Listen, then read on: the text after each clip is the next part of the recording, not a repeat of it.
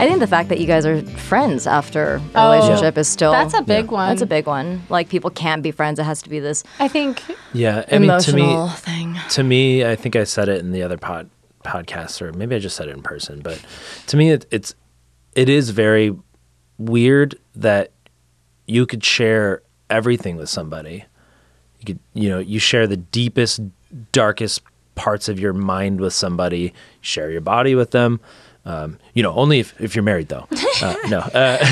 But you share everything with this person, and then you break up, and then you have to become mortal enemies with them. Yeah. And I'm not saying that everybody could be friends with their ex. Mm-hmm. And it's probably unhealthy to think that as well. Like that, you're going to be friends with your ex. Yeah. But the way that things ended for us, and the way that things ended with my last long-term relationship, ended in a nice way. Mm-hmm.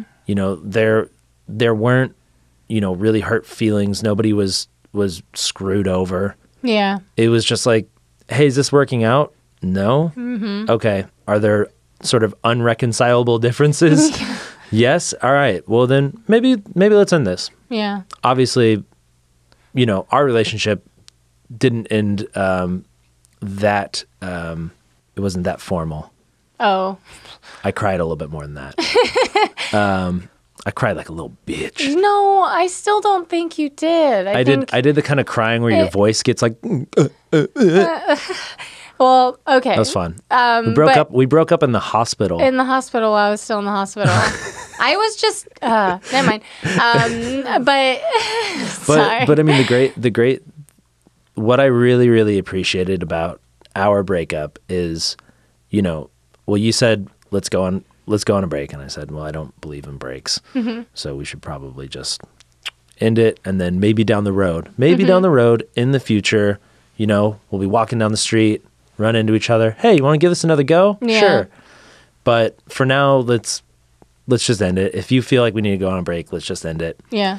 And then it wasn't like I just like walked out of the hospital room. We talked for like an hour and a half. Yeah. Felt like a long, long time. I mean, we were talking real fast. Yeah, you had places to be. But I felt like that was so nice to be able to like, say like, okay, this is over for now, but let's talk about it. Yeah. And being able to talk. And then when you went into the hospital the next time, that's when you had your second ovary removed. Mm-hmm.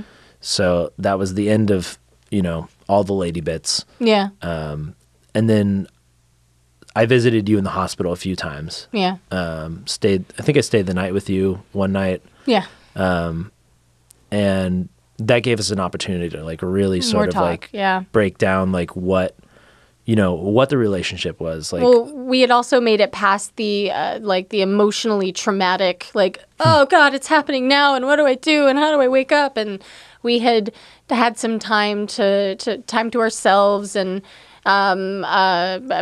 so we could really look at the relationship objectively. And I don't necessarily think that people who break up should revisit and be like, what did we do wrong? But one of the reasons that I think that Ian and I are able to be such good friends after the breakup is because despite the fact that although we didn't agree on things, we've had a profound amount of respect for each other.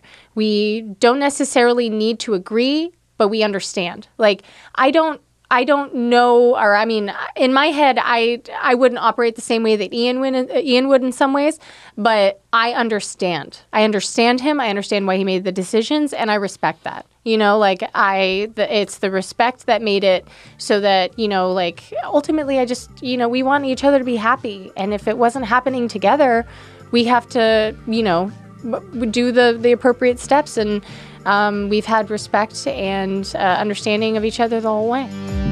Thank you for watching this week's highlight clip. The full audio episode is available now wherever podcasts are found, or click the links below. The full video episode comes out Friday, so be sure to subscribe to catch it. To watch our most recent episode, click that box on the right. Also, check out our new clothing line at smosh.store. Oh, it's so cool. I like that. It's so squishy. I go drink water all day.